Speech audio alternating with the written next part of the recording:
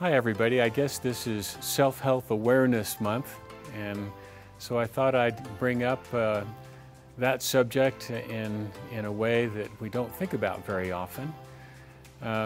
When we're talking about taking care of ourselves or self-health, I think one of the things that's important is to realize what's important to us and what makes life, our situation better. I think one of the most important things with what we do is we need that positive feedback from making people better. And fortunately, we're able to make people better on the spot. When we have a run of difficult patients and they're a little hard to figure out, or maybe they're not even something we can fix, that gets frustrating. But I think it's important to recognize that's a pressure on us. And to me, the best way to address that is to find a way to actually fix the person, or at least make a big change for that person. And the more consistently we can do that, the better. And that gives us the best reward, the thing that helps us the most feel satisfied with what we do, and I consider that a big part of self-health.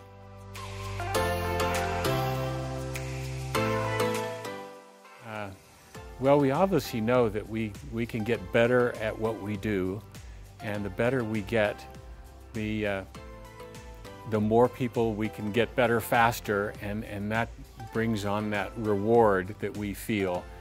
And whether we realize it or not, we need a lot of that, especially after you've been doing this for a while, because you're used to fixing people right away. And if you have a run or somebody that you can't fix, it's pretty frustrating. So how do you minimize that and maximize the positive side? What I work on all the time, I think you must do this too, is I try to get better and better at what I do. And there's two things that we have to really work on. One is getting good at the fixing part, which means I can palpate better, I can identify things better, but I'm actually better at manipulating them to fix them. But that really depends on the second thing, and that is the diagnostic process, figuring it out. I know it's not perfectly accurate or fair, but if I can't fix them on the first visit, or know I'm going to fix them in 1 or 2 visits, I figure I have to concentrate a little harder and work a little harder I get frustrated with it. So I try really hard to do the miracle cure on every single patient. I know we can't do that.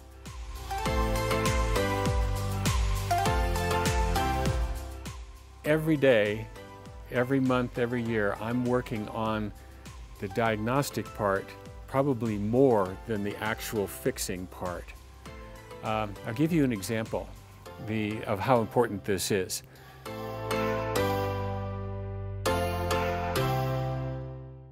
There's a football player in our local football team, unnamed, who in the season before the COVID year, an offensive lineman has to, what they call punch, he has to really hit people really hard with his hands. You try to stand somebody up so that you can move them around or prevent them to getting around you. And that's a big jolt on the arms, and he had hit somebody and his right arm went absolutely dead, and so he was trying to play with one arm. And I hadn't seen him, and he was trying to work through that, and then the COVID year happened, and I wasn't there for the whole year, the whole season. And he got to the point where he could hit somebody once, then the arm would be very weak, if not just dropping dead, and then he was really playing one-handed. And he actually played through a whole season that way. Well, he saw some people getting better, so he asked me about this, and I kind of figured I knew what it was, but I went through the process. I had him lean against a wall and do kind of a push-up against a wall very slowly while I felt everything going on in the arm. And there were three things going on. There was the subscapularis, there was a problem in the corticoclavicular ligaments, and then there was, I figured, a nerve problem because that whole neurovascular sleeve didn't feel like it was moving freely. And that's what happened first. So I did our protocols and I did free that up underneath the coracoid process and got that moving, and he stood up and he felt a whole lot better. His strength was better. But then he didn't have full strength, and when he was hitting people again, his arm wouldn't go dead, but there was pain, and he wasn't quite as strong as it should be. So what I did, oh, by the way, once I fixed the nerve problem, the subscapularis problem went away, and I still had to work on the corticoclavicular ligaments, but that freed up pretty fast. And so now I'm left with that nerve problem, and I didn't fix it on the first visit. So he had a pretty good response, so I wasn't really depressed about it, but I was, I needed to fix it as fast as I could. So I followed the nerve around. Instead of approaching it from the subscapularis and then underneath the nerve, I went on the side of the nerve and then underneath behind it from above the neurovascular bundle, and then in between the scapula and the neurovascular bundle, and then up to the coracoid process.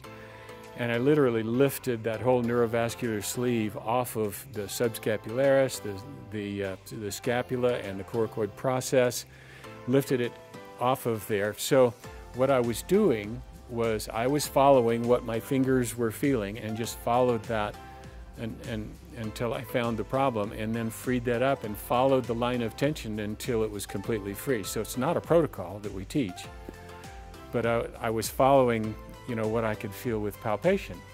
So he gets up, it's completely gone. He goes to practice. The next day, we were at another city with another team during a preseason, so I was seeing him every day. And it was 100% fixed, no problem, couldn't even tell he ever had anything. And so then that's obviously a nice reward. He's really excited, he's yelling to everybody, "This guy's amazing, he's I guess I have a nickname, the GOAT now, which I've never understood exactly what that means, because years ago that was a bad thing to be the GOAT, but now it's a good thing. So a lot of great feedback, of course that's what we live for. But the reason I was able to get there is that my palpation skills and therefore the diagnostic skills were getting better and better and better.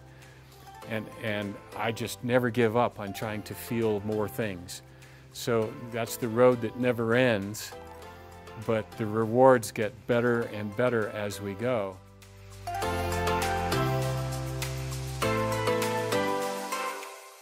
It is stressful when you know the patient, they've been every place, they're often way beyond frustration with it, they're hopeless.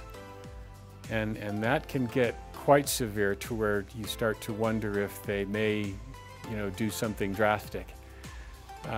So we do get in that situation. The only way you can fix that issue is to actually fix the problem, and that puts a lot of pressure on us. So we have to really focus and spend whatever time is necessary with 100% effort. It's a big effort to find something no one else has been able to find.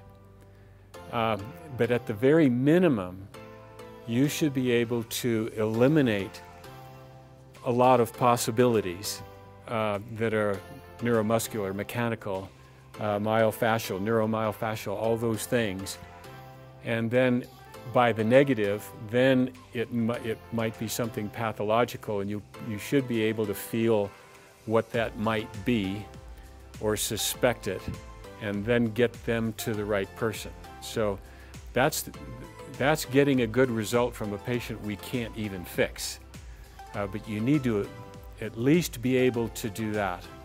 And if you can be that persistent and be that good at your diagnostic and palpation skills, then you can provide the patient with that answer. But often you'll be able to actually fix it when it's something really weird and off base. But it depends on developing those skills to do that. So those are the two most extreme cases.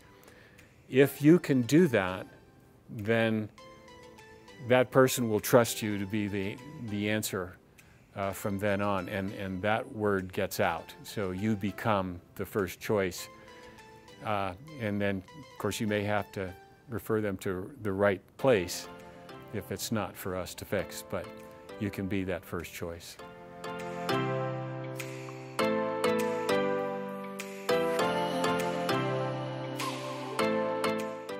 I'll literally tell them, I know everyone has, you've probably seen a lot of people who said they can or will fix it, and they don't, and it's very frustrating. But the reason that happens is that they haven't found the cause. That's almost always the reason. Sometimes they find the cause, but they don't have the tools to fix it. And those are the two possibilities. So what we need to do today is find the cause, and that will determine whether you get better or not.